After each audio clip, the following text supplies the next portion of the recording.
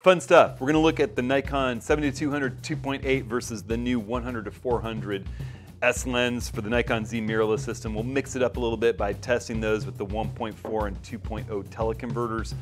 And we'll also talk a little bit about the performance characteristics of the 500 PF on the FTZ adapter and where that fits into the mix.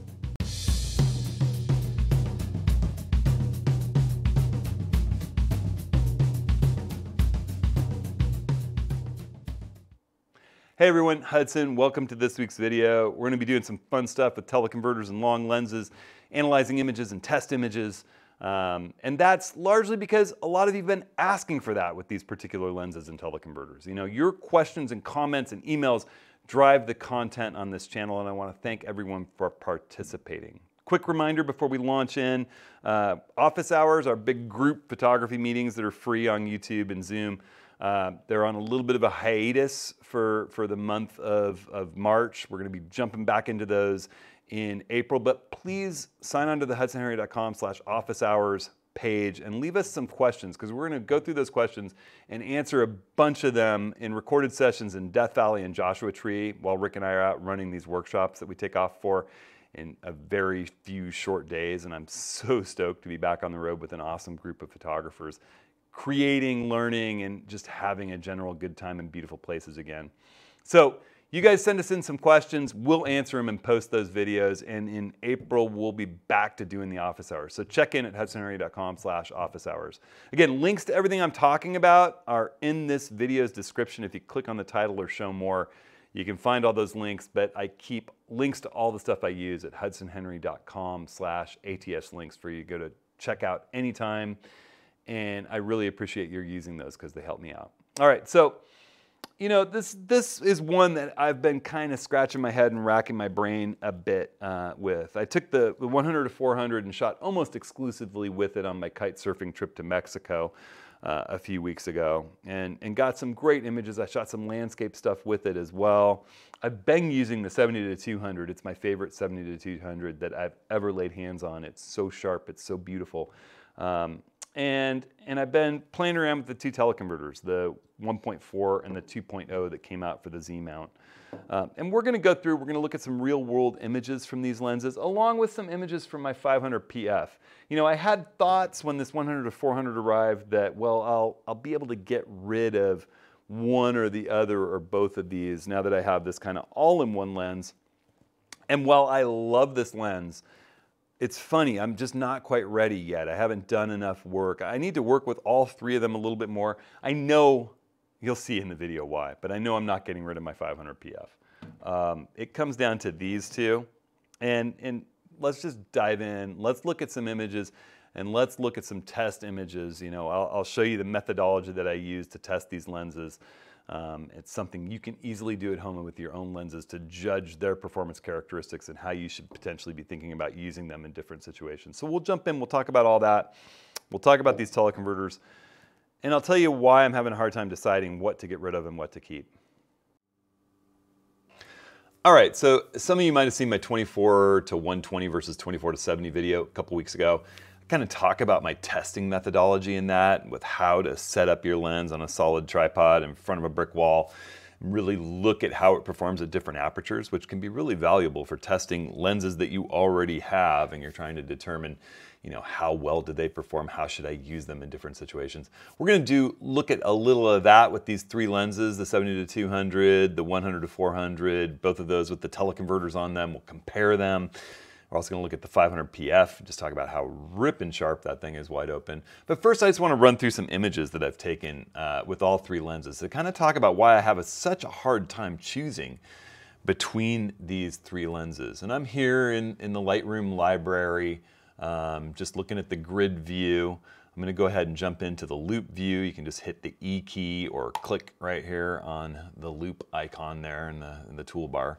This is a picture of my son Pike at my mom's farm by her spinning wheel on her couch in really low light. You can tell I'm at 4000 ISO with my Z7, f2.8. That 70-200 just does such a beautiful rendering of shallow out of focus detail, of shallow depth of field and out of focus details. Its bokeh is spectacular. I mean, you look at that, his eye is the only thing sharp. And in this low lit situation, if I was trying to do this with my 100 to 400, it's just not likely to work. You know, you could use an 85 1.8 prime but it wouldn't give you that same reach. You know, the 70 to 200 is just a wonderful lens if you like to work with shallow depth of field, low lit situations, portraits. You know, here's my good friend Andy Atkins, amazing filmmaker. He's been making a film about this old growth forest here in Oregon that unfortunately fell prey to a huge fire that we had a couple of years ago, and you know, that's taken his film in a new direction. And this is us up looking at it in the aftermath of that burn. And you know, at 2.8, look at how the burnt forest is rendered, and it even stays beautiful as you stop down. If you want to bring some more detail of the burnt forest in, you know, here it is at f5.6. Just fantastic portrait lens. You know, also great for action, razor sharp. You know, this is shooting with my Z7 II in Florida. Birds in flight, kite surfing here on Savi Island. My friend Cristiano is just an amazing young snowboarder, kite surfer. You know, it's a great action lens if your subjects are close in and in range. Great running around shooting. You know, my kids running around. This is back in Florida again with Pepper, playing with some of the local kids in the surf. Pepper and my mom out on the farm, you know, that shallow depth of field. Here's f3.5. This lens just has a beautiful way of working in low light and rendering subjects with beautiful, shallow, out of focus details. It's also been a great lens for me in the landscape. Sometimes you're in those scenes where you've got an extractive landscape and you just want to take a slice of it where the light's amazing. You know, I've noticed this lens does really well shooting into backlight. You have to be a little careful. Sometimes there's a tiny bit of ghosting. I haven't really seen any flare issues with it. This is in the Palouse. Both these shots are Palouse. Up in Olympic National Park, my good friend Steve with Pike, you know, shooting into backlight at sunset. Again, you know, that shallow out of focus background is just beautiful, f2.8 there. You know, again, shooting in low light situations, you know, this isn't so low light, but just the way that it renders that out of focus background, I love, you know, it adds to the mystery that the focus is falling off into the distance with this sea lion on the buoy from a boat on my Brookings workshop. Love it with wildlife. You know, again, you can just draw attention to your subject at that shallow depth of field. That's what the 70 to 200 2.8 does for you, you know, in my mind, is that shallow depth of field, that low light work, keeping my ISO down to a really workable range at ISO 560 here, 250th of a second. That's going to be, you know, it's trickier to do with the 100 to 400. And it's just, again, wonderful portrait lens. And when you need to get sharp in the landscape, you know, here I'm stopped down to f9, half a second to blur the falls in Yellowstone, our Yellowstone workshop last fall. You know, and edge to edge, no real problem with sharpness here. You know, just a great, great lens.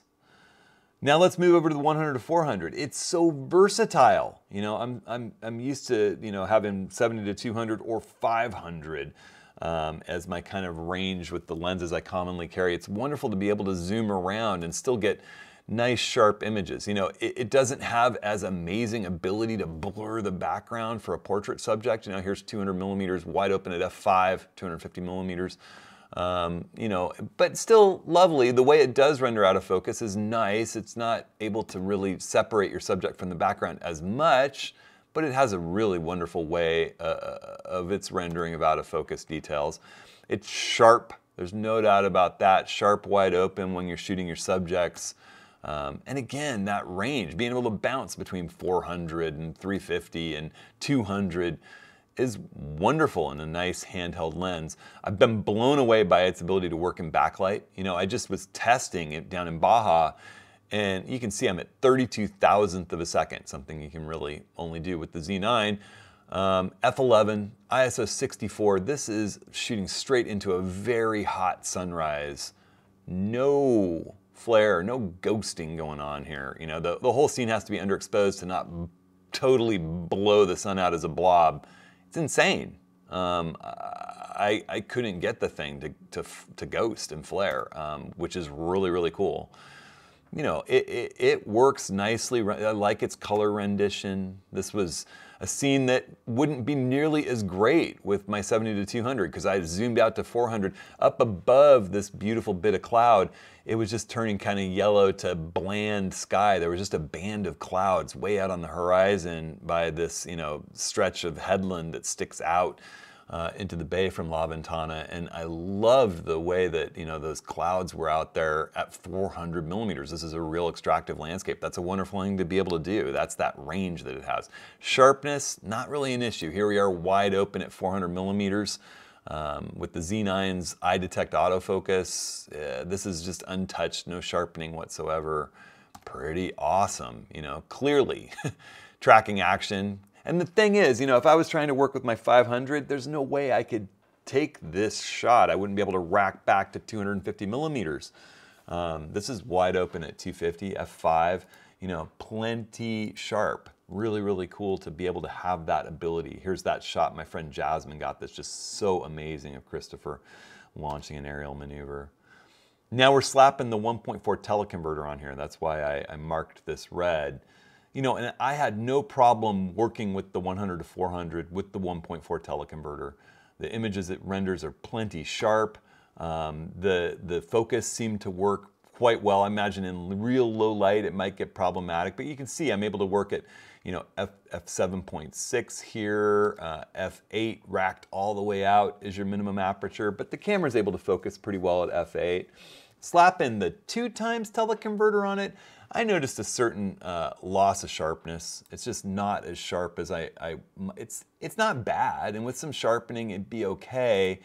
But the other thing about it is that out at f11, you know, particularly if you get into good light situations, you're gonna be having a really high ISO to get a fast enough speed to be shooting wildlife. And you're also, I noticed autofocus affected by it. It was just not tracking as well when its maximum aperture is f11 with that 2x teleconverter on this lens. It just slows it down. It doesn't have enough light coming in for the autofocus to be as amazing as you'd expect from the Z9. You know, and again, just not quite as sharp. Look at the 1.4 and look at the 2.0. You know, he's closer, but I would rather enlarge this image and sharpen it a bit than start with this one. It's just, you can tell even from the wave and him and the dog, it's not quite as sharp. Now, talking about sharp, let's talk about what makes the 500 so special. It's ludicrously sharp. This is in Kauai, on my Kauai workshop, you know, a monk seal, wide open. This lens is just amazing. And, you know, people ask, well, how does it autofocus on the Z system? Well, this is taken with my original Z7. It had no problem tracking these kite surfers down in the Pistol River near my Bandon workshop. I mean, these are uncropped, not much editing, you know, just nailing focus on fast action. I have very few out of focus images. This one might be mildly out of focus, but, you know, acceptable enough for the amazing shot that it is. You know, portraits of birds and wildlife. This is with my D500 in Yellowstone. But the thing is, with the 100 to 400, I could also turn to horizontal orientation and rack back and get the whole buffalo with the trees back there.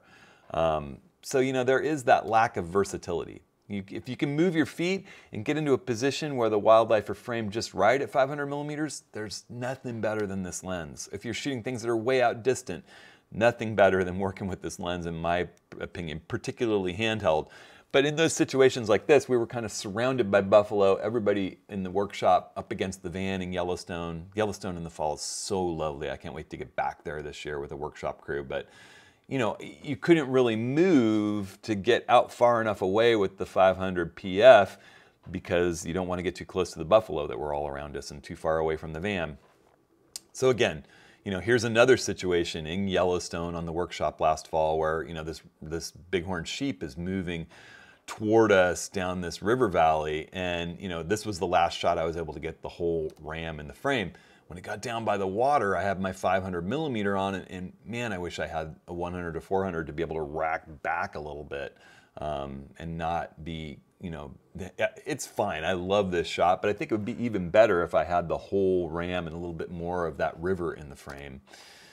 you know, this situation, this is where it works out perfect. But if that bull elk takes a couple more steps, I was up on the roof of my van to have an unobstructed view in Yellowstone again. And, you know, it's, if it moves toward me, I'm going to be stuck with just doing portraits of its head. Portraits with the 500mm can be beautiful. It's more likely you're going to be working on candid subjects because, you know, you need to be walkie-talkie distance away to be doing portraits with the 500. But even at f5.6, it renders really nice out of focus details back there. I love the way that DC's sharp here with his Sony, and then Roman is kind of falling out of focus back there, and then the fall color. This is again in Yellowstone. Oh no, this is in the Tetons, photographing some bison. Let's talk about portraits really fast before we go in and really analyze how these lenses perform up against each other head to head. I'm just going to say the 70-200 is my favorite lens of this bunch to shoot portraits with. It's my second favorite lens to shoot portraits with. I love the 105 1.4 for its even more amazing bokeh. You know, it's more ability to just melt the background into a blur of beautiful color. But here's at 100mm, my lovely wife Stacy at f2.8 with the 70-200S, and I just love the way that her hair is falling out of focus. You know, it's really all just about her eyes, and wide open, it's nice and sharp in that center area of the frame where you know, this whole region in here where you want to be getting your portrait subjects razor sharp. If we take a look, here's the 100-400 at 200mm. You know, a decent portrait length. F5, that's wide open for it. It's nice and sharp, no two ways about that. This is rendering, give it a second. There we go, nice and sharp, maybe even a little sharper than the 70-200. You know, but you don't get that same amazing fall off. It's not as, you know, that's F5. That's just what you're dealing with. You don't have that F2.8. There's just something special about that. But, you know, certainly usable. I mean, if you want to shoot a portrait with the 100-400, it'll do a fine job. Here it is at 400mm. Now you're getting into that territory where you're going to need to be shouting at a distance from your portrait subject. You know, walkie-talkie or shouting at a distance. But, you know, you get a little bit more blurred background, but it's still, we're at f5.6. Now let's go with the 500 PF. You know, with the 500, I don't know why I'm stopped down to f7.1 here, but you can see it's rendering a beautiful out of focus details in the background. But again, you need a walkie-talkie. It's not, you know, 400 and 500's long lenses to be working with portrait subjects. All right, let's look at some of my brick wall testing. And if you watched my 24-70 f4 versus 24-120 f4 S lens shootout a couple of weeks ago, I talked about how I set up for these brick walls. I'm going to put that video in this video's description. If you look in the full description of that other video, you can see my sort of testing methodology. It's something easy for you to do, and it'll tell you a lot about the lenses that you work with. But I'm going to use it to compare these three lenses just for sharpness and, you know, for critical detail. This is a nice textured wall. We can have a look at lenses side by side and see what we think about sharpness one versus the other. So let's start off with the 500 PF because it's just a special lens. Wide open, f5.6. You know, all these tests are standardized where we're looking at things at the same aperture, same ISO. And, you know, here's f5.6, wide open, the 500 PF. You can see up here where we are in the frame, what we're looking at. You know, let's move down sort of center middle, still really sharp, wide open. Let's move down to the edge, really sharp. I'm going to come back to a copy of this towards the end of our look at these images, and you'll see why it's so special after we look at the other two lenses. Primes just have more performance capability than zoom lenses. Zoom lenses have to make compromises because they're made to zoom and do a lot more. I want to take a look at 100mm with both the 100-400 and the 70-200. Let's compare the two. And we're going to use this compare view. You can just hit the C or click this XY And you can see we're looking at the fit view here. We have the 100 to 400 on the left, and we have the 70 to 200 on the right. And we're looking at them both at f8. You know, let's think about, we know these lenses perform well. Just from the images we've looked at, we know they're nice and sharp, even wide open in their centers.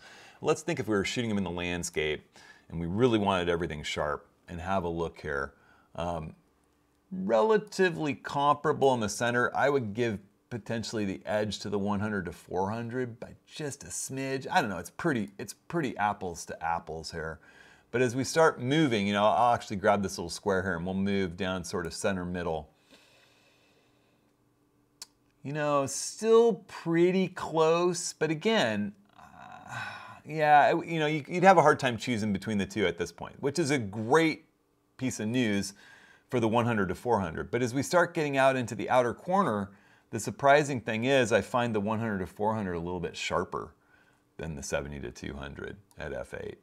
You know, let's have a look at the two at f11 instead. I'm going to just switch these up.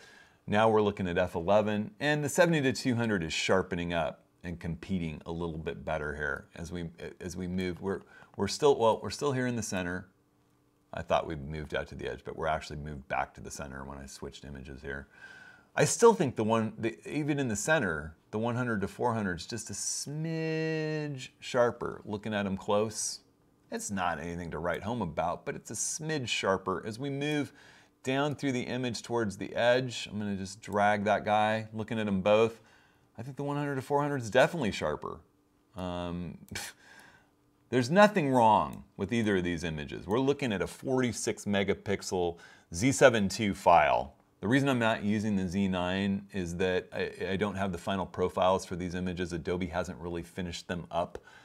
So you're kind of looking at prototype profiles in Lightroom and Adobe Camera Raw. And also, I calibrated these lenses using Rycam Focal before using AFS pinpoint autofocus to do these tests. You know, again, they're really close.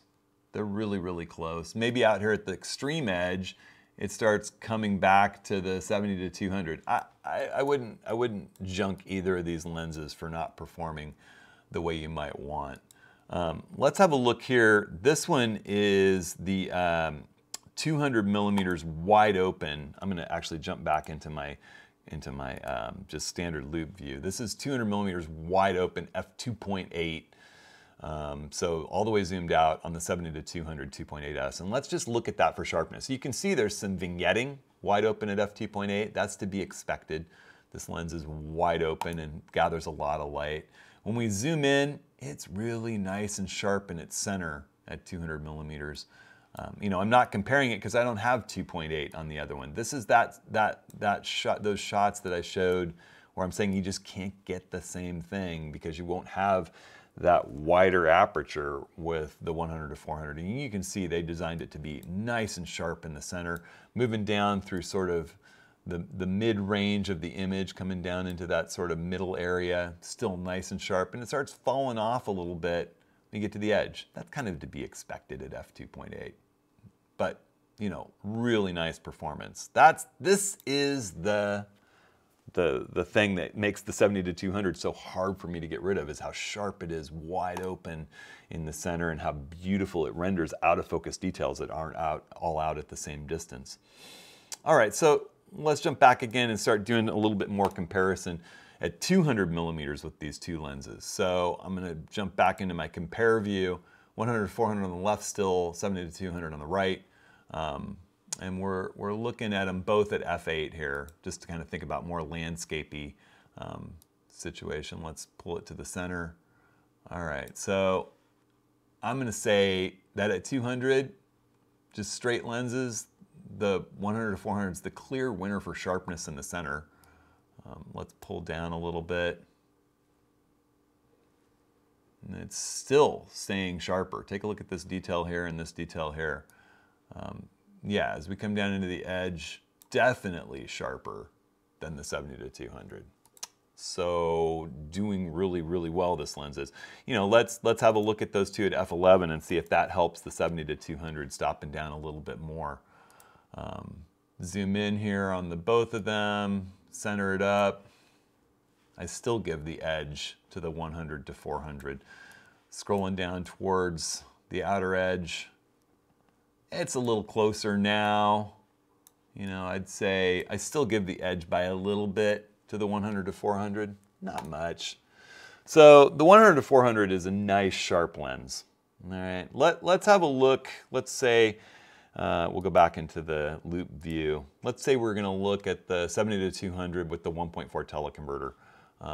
So just at 100 millimeters, we're gonna think about that at, you know, putting that 1.4 on. How does it hold up to having the 1.4 teleconverter? Really quite well. You know, as I look through this, I don't see much image degradation moving through. This is wide open at f4, you know, but you lose that f2.8 setting. It's gonna go to f4 when you put the teleconverter on it. Well, let's switch it up and have a look. How does it handle at 280 millimeters? This is all the way out where you really want the teleconverter. Nice and sharp in the center, just like we saw at 200 millimeters wide open with the 70 to 200. How are we looking for vignetting?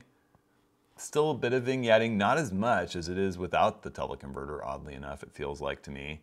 You know, you can look at them down here. That straight up shot of 200 is at 2.8 is definitely more vignetted than with the teleconverter at 200 millimeters, bumping it out to 240.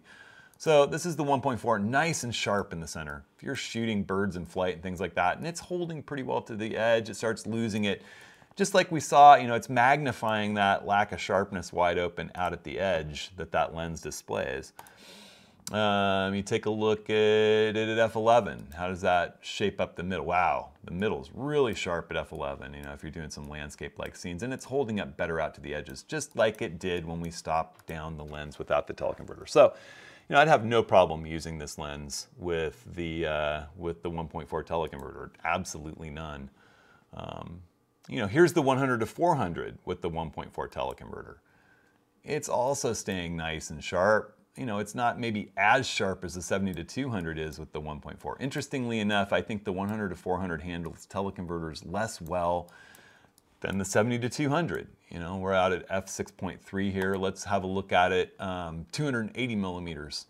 So, but we're at f7.1. I think that's probably wide open still. That's mainly where you're gonna shoot with a teleconverter. You're trying to get more reach to shoot wildlife and that sort of thing. It's nice and sharp. As we move out toward the edge, it's staying pretty sharp. I actually think it performs a little bit better at 200 than it does at 100. And I think that the 100 to 400 performs just at its peak as it's moving out to the longer part of its range. It's good at 100, but it's better at 200. And you can see that here with the teleconverter, magnifies that. All right, well, let's have a look at it at 560, maxed out. This would be, you know, your 400 millimeter setting. Wide open is f8 with this. You know, I think again, yeah, I think the middle range of this lens is at its sharpest. So wide open here, you lose a little sharpness, but it's still pretty darn good. I mean, that's good detail right out to the edge. You can see where we are over here. It's not bad at all. Certainly usable. I wouldn't hesitate to use this lens with the 1.4. You know, let's stop down a little bit to f11. Say you were thinking landscapey. It's sharper yet. Again, you know, just stopping down a stop makes a difference. Still losing a little sharpness way out at the extreme corner, but you know, nice. 560, pretty great. Would I choose the 500 PF? Let's jump back to that and remember how sharp, how wickedly sharp that is. I would certainly choose the 500 PF if given a choice. It's just so ridiculously razor sharp. Okay, well, I promised we'd talk about the 2.0 teleconverter too, and we'll do some more comparisons using the 2.0 teleconverter because, you know, that 200 with the 2.0 teleconverter comes to 400 just like the 100 to 400. Well, here we go. Here's the 70 to 200 with the 2.0 teleconverter. We're at about, I tried to set it at 100 to compare, and so we're out at about 210. There's a little potential loss of sharpness, but it's not bad, and it holds pretty well across the frame. We're wide open here. Wide open on the 2.8 becomes f5.6. You lose some stops of light. Throwing that on there, it's pretty darn sharp. How about if we stop down a little bit to f8? Woo, nice and much sharper. You can see that's improving that teleconverter's performance. So at f8, it's pretty darn good, the 2.0 teleconverter on the 70 to 200. So you want to kind of keep that in mind. You're going to get a sharper image at f8 than you would at 5.6 wide open. we go to f11, it gets sharper. It stays sharp in the middle. I still think f8 might be your primo. You start getting a little diffraction. f8, nice and sharp, all the way moving out. You know, I'm not changing anything except aperture in these images. All right, so let's zoom back out and let's have a look at 400 millimeters on the 100 to 400 versus 400 millimeters on the 70 to 200 with the 2.0 teleconverter. So this is a bare lens on the left, the 100 to 400, and the 70 to 200 with the 2.0 teleconverter. Let's have a look, and we'll get it centered up here. You know, I think looking at these two, it's pretty close in the middle. Both are at f5.6. Pretty darn close. I don't know which one I would choose as better, but the minute you start moving away from the center, the 100 to 400 starts to win the race. And as we come down, you start to see the 70 to 200 is just nowhere near as sharp, not as much detail, and it keeps falling off from there. It just gets less and less sharp and usable to me as we get further from the center at the same aperture. Let's look at them both at f11 and have a look. The 100 to 400 on the left, the 70 to 200 on the right. Yeah, wow. You know, if you're doing a landscape shot, you definitely are going to have a nice, sharper, more detailed image with the 100 to 400 bare than you will with the 70 to 200 with the 2.0 teleconverter. Now, that said, the 70 to 200 with the 2.0 teleconverter is surprisingly good. You know, I have never really been very happy, as I said, with a 2.0 teleconverter on a zoom lens, but you know, this is not bad. This really isn't bad. I'm not going to keep the 2.0 teleconverter just because I think there is some performance drop-off, and there's a lot of performance drop-off with the 100 to 400. And I know I'm not getting rid of the 100 to 400. Its versatility is something that I need in the type of work I do, where I'm mixing it up between landscape and birds in flight and wildlife, and having that reach from all the way from 100 to 400 is just so useful when I'm traveling out there. Let's look at a couple more things here. You know, here's the 100 to 400 with the 2.0 teleconverter, and I'll show you what I'm talking about. The 100 to 400 with the 2.0 teleconverter just really starts breaking down. Now we know that at 100, the 100 to 400 is a little less sharp than it is as you zoom that lens in, but this is as close as I can get it focused. Wide open is f9 with the 2.0 teleconverter at its open at the 100 millimeter setting on the lens, which becomes 200 millimeters, just not very sharp. If I stop down to f11, you know, take it not even a full stop, it gets a little sharper. It's just throughout the frame, it's not particularly sharp.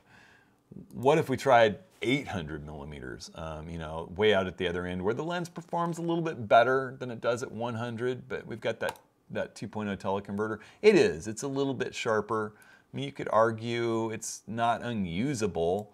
The sharpness falls off as we move down towards the edge. You know, you have a look at that. And it's not terrible.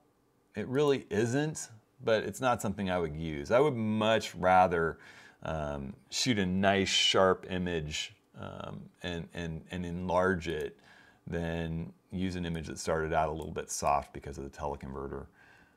And we have such great algorithms in our software to do that with. I would rather shoot the image with my 500 PF in a landscape situation and sharpen it. Look at that. And then, you know, once again, coming back out, let's look at that. You know, this is 800, granted, but you know, the sharpness just doesn't even come close to comparing. So to me, you know, the hard part of this all coming back is choosing between giving up the ability to do this shallow depth of field with such beautifully rendered details, as well as, you know, that ability to work in really low lit situations and still keep a high image quality because of that wide open aperture and its light gathering ability. And the zoom range of 70 to 200 being so great in there, versus the versatility of being able to zoom around and, you know, go from everything from a really good portrait capable lens to dialing it back to 250 millimeters to keep my subjects in the frame while they're moving. You know, I find that really, really valuable. And then the 500 just being so wickedly amazing, sharp, and just, you know, you saw the performance wide open. It's tough to choose between these three lenses. You know, for me personally, because I don't have to get rid of any of them and I have all three, I can't quite get rid of the 70-200. We saw the 100-400 is sharper as you do a lot of tests across its range. And it's certainly sharper than the 70-200 with the 2.0 teleconverter, or even the 1.4 teleconverter. I think the 70-200 can work all right with the 2.0 and the 1.4 teleconverters, certainly the 1.4. I think if you're a person whose primary thing that they do is landscapes, where you're doing a little bit of extractive landscapes, you shoot a lot of portraits of people, you shoot a lot of things with shallow depth of field, and you love to draw the person's eye with what's sharp and in focus in the frame, your 70-200 2.8S is one of the most beautiful lenses for that kind of work ever made. If you're a person who loves to shoot distant wildlife, small birds, things that you have a hard time filling the frame with, the 500 PF is this amazing lightweight handheld razor sharp lens. And if you're a person who shoots a whole plethora of different stuff and you want something that can do a nice portrait and can zoom around and shoot all kinds of different things from 100 millimeters to 400 millimeters, that 100 to 400 is sharp and nice. I wouldn't use it with the 2.0 teleconverter, but the 1.4 is just fine. So for me, I'm going to keep the 3. I'm going to ditch the 2.0 teleconverter. And I'm going to spend this year, you know, traveling around on workshops and destinations where I shoot with both the 70-200 and the 100-400, and I'm going to see which lens I settle to using most, have a look at how many images are keepers from the year. And if the 100-400, or if the 70-200 is sitting on my shelf, I don't think it's going to lose any value over the upcoming years, and I'll probably consider passing it on to someone who'll use it more later. That's the one I would get rid of the bunch. I would keep the 100-400, the 1.4 teleconverter, and the 500 PF if I had to get rid of one. But I love what this lens does, particularly with portraits. All right, so there you have it, folks. It's just a tough call. You know, the one thing I will say, you know, I did a video recently between the 24-120 and the 24-70 f4. I'll put a link to that in this video's description, where I just said the 24-120 thumps the 24-70 f4 that I have loved, and I'm going to be getting rid of that. I can't do that with these lenses, and I think by watching the image reviews and test reviews that I just did, you can see why. You know, the 500 PF is just so insanely sharp, even wide open, clear across its frame. It's just a precision tool for distant subjects. And it focuses so fast, even through the FTZ adapter, that it's just a magnificent, hand-holdable, long weapon that I can't consider getting rid of.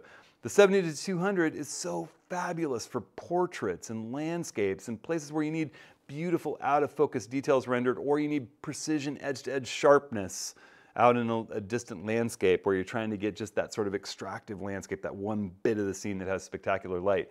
The 100-400 bridges the gap between those two and gives you a tremendous amount of versatility to be zooming around. If you're shooting sports, action, or wildlife, this thing, you know, there are those situations where this is just too much lens. This one, you can zoom back. It gives you the versatility. And I can see a lot of situations where my whole kit would consist of these two lenses, the 24-120 and the 100-400. It just covers everything that I need. So, you know, what my plan is going forward here is to take both of these lenses with me along on workshops and field assignments where I'm vehicle-based, and see if I can work with the 100-400 and if I'm happy with the results. And do some things where back-to-back I shoot scenes with both and analyze the results. And you know, I may find myself coming to a place where I can part with the 70-200, but there's just so much image quality in this particular lens. When it comes to the teleconverters, I'm keeping the 1.4, and I'm going to be returning the 2.0. You know, I could see a case for, you know, if you decide you don't need the versatility of the 100-400, you just keep the 70-200 and both of these teleconverters. There's a slight image degradation with any zoom lens I've ever used with a 2.0 teleconverter. And that's just a sad fact. It's more pronounced in the 100-400 than it is in the 70-200, but it's there. You know, the only time I've ever used 2.0 teleconverters and been completely satisfied is with the big, expensive, fast primes that they're made to go with. And we really don't have those yet for the Z system, but they're coming. And for me, this is just gonna give me the feeling like I have more reach, but then I may not be as happy with the results in the aftermath. So I'm gonna rely on having this stable of 3 lenses and this 1.4 teleconverter. And I think that that's where I'm gonna sit for now. I hope that the results that I ran through help you in making a decision about what to buy or what to get rid of. It really depends on what you do, and I'm such kind of a jack of all trades, travel and adventure photographer, that there are times where I need this versatility, and there's times where I need this reach, and there's times where I need the spectacular beauty that this lens can render. So they're sort of for 3 different things. All right, so that's it for this week. Remember, submit those questions for Rick and I. Will be taking them in Death Valley and Joshua Tree and posting those videos. Plus, we're going to have office hours resuming from its hiatus in April. So sign up for all that at hudsonhenry.com/office hours. Links to everything I'm talking about in this video's description are over at hudsonhenry.com/ATS links. Thanks, everybody, for being so supportive, for being such a cool community. For sharing, like, and subscribing, just for being you. And I hope that you're all feeling safe, being creative, having fun, and we'll see you next week.